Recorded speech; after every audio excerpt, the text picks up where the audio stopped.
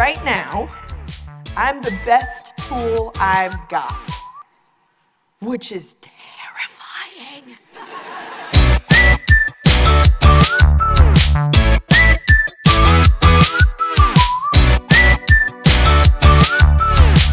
Do any of you remember Ghostbusters?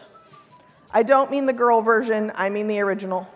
In the original, there is an actress, her name is Annie Potts, Google her, and there's a line in the movie where they get their first customer, and she slams down on this buzzer and says, "We got one." This is how most organizations do diversity. Here's a tip. I can't make anybody do anything. If you have not figured that out yet, good luck. I can't make anybody do anything. If we want to be really honest, I can't even make myself do something all the time. Yeah, example, P90X. You're familiar with this? Yeah, it's in the suitcase. Tony, with his abs and his big arms, says the most important thing to do is to hit play. Well, I got that.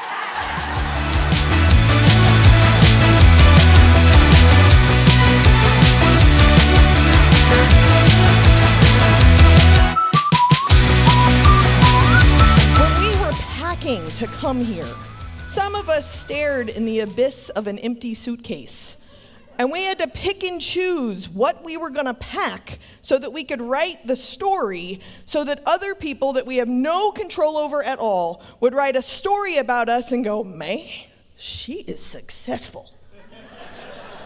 Look, she is wearing sequins during the daytime." When we talk about trans folks, you need to understand that socially, it's unacceptable to ask people what their genitalia looks like. If you use this as an icebreaker, stop. Whatever story you wrote about me, being a Texan likely was not part of that story. What I ask us to do is to pay attention, take responsibility for the story you write. Leave room for edits. This is how to be good enough now. Thank you very much.